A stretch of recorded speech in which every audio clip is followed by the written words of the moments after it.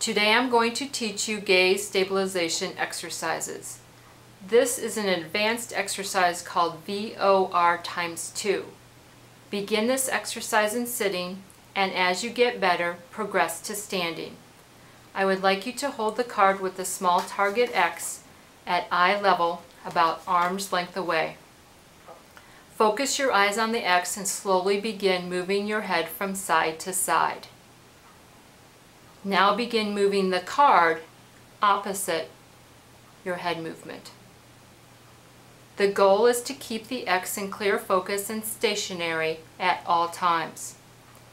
If you can keep the X in clear focus and stationary at this speed, I would like you to try to move your head faster. However, if the X begins to blur or jump around, then you will need to slow down the movement of your head and get the target X back in clear focus. Continue this activity for 1 minute. Now I'd like you to take a short break. Let any symptoms of dizziness subside. Next, I want you to repeat this exercise with small head movements up and down.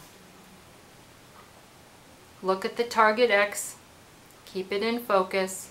Now begin moving the card opposite to your head movement.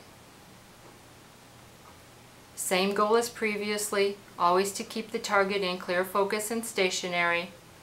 Start with slow head movements and challenge yourself to go faster. But again, if the target gets blurry or starts moving, then slow your head movement down. Repeat this activity for 1 minute and perform this exercise 3 times a day.